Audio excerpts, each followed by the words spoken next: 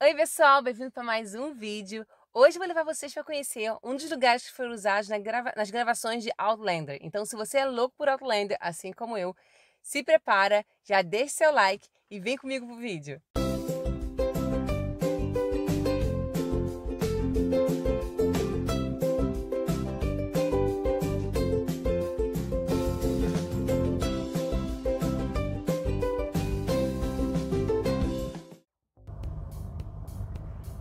Nós já estamos chegando aqui.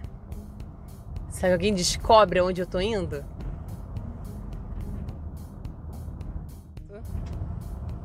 Principalmente a primeira temporada, quem assiste a primeira temporada vai saber com certeza. Claro que nas gravações não estava cheio de carro desse jeito, né? Mas, olha... Sim, pessoal, eu estou na Inverness de Outlander, mais precisamente em Falkland. É um pequeno vilarejo aqui na Escócia.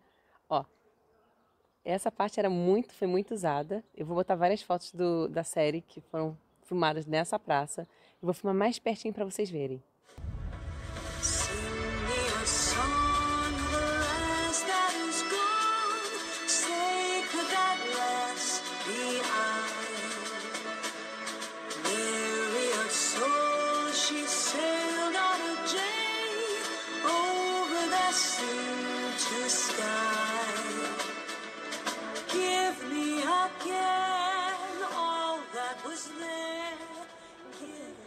Aí vocês vão perguntar, ué, mas não foi gravado em Inverness? Não, gente, não foi gravado em Inverness, foi gravado nesse pequeno vilarejo para representar Inverness antigamente, né?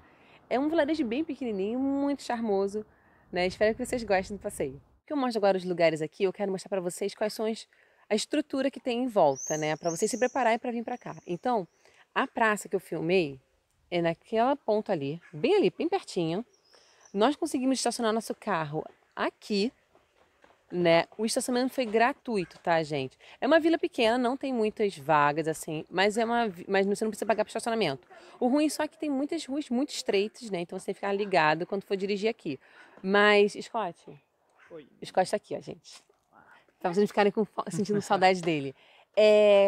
Quanto tempo demorou de Edimburgo para cá? Então, eu tava Quanto olhando, que é, a gente não veio direto de Edimburgo, mas olhando aí no mapa, dá 54 minutos de carro ou 1 hora e 54 de ônibus. 1 hora e 54 de ônibus. Ou 12 horas se você quiser vir a pé, fazer aquela caminhada básica. Ninguém vai querer vir a pé. Então, assim, uma coisa legal é quando você está aqui e você puder alugar um carro, você consegue alugar o carro com a sua carteira brasileira, tá, gente? Habilitação. O legal é que você consegue ter mais flexibilidade e é mais fácil conhecer outros lugares, esses pequenos vilarejos, que vai ser mais complicado você vir de ônibus ou de trem, né? Mas o caminho é bem tranquilo, dá de boa, não é nada perigoso. E o vilarejo é muito charmoso, gente, é muito pequenininho. Essas casinhas são todas uma coisa mais delícia, super calmo, super tranquilo. E vou mostrar um pouquinho mais do vilarejo para vocês. Agora eu quero saber quem lembra desse restaurante aqui, que nas gravações era um bed and breakfast, foi o hotel que a Claire e o Randall ficaram. É um restaurante, ainda tem um quarto lá em cima que foi usado para as gravações. Então, pessoal, estamos aqui em frente ao prédio onde foi gravado, onde era o hotel que eles se hospedaram na série, né? Continua sendo hotel até hoje. Eu perguntei para a moça, só que eles estão fechados, né, agora. Mas eu perguntei como é que funciona, tem um tour que dá para fazer? Ou, né, no quarto que eles usaram, você paga, né? para poder ir lá ver o quarto? Ela falou que não tem nenhum tour. Ela falou, se você se hospedar, você vai ficar num quarto, né, do hotel. E se o quarto onde foi filmado estiver disponível, eles abrem para você olhar sem problema nenhum. Mas não tem nenhum tour assim que você tem que pagar, não. Então você pode ficar hospedado no hotel. Hospedando aqui, talvez você até fique no próprio quarto. Que legal! Onde foi gravado. Que legal, né? Vou mostrar ali dentro, tem uma plaquinha falando sobre Outlander, peraí.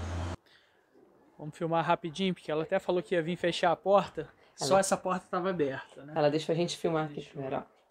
Então, se vocês quiserem, ó, dá pra entrar no Facebook dele, no Instagram, no Twitter deles, que vocês conseguem ter acesso. E vai que você consegue reservar um quarto e ficar no mesmo quarto das gravações de Outlander. Para você que ficou animado de se hospedar nesse hotel, lamento informar que o quarto é um quarto normal, decorado. Normalmente não tem nada de épico, porque as gravações internas desse prédio foram feitos em uma outra locação. Então, nesse prédio, nesse quarto, a única coisa que eles utilizaram foi a vista da janela para a fonte no meio da rua, né? Então, o quarto não vai ter nada de especial. Então, aqui você consegue ver o hotel, assim como vocês viram no filme, na série, né? Virando para cá. Tem esse monumento no meio da rua, no meio de uma praça, né? Tem uma igreja. E para lá tem um palácio.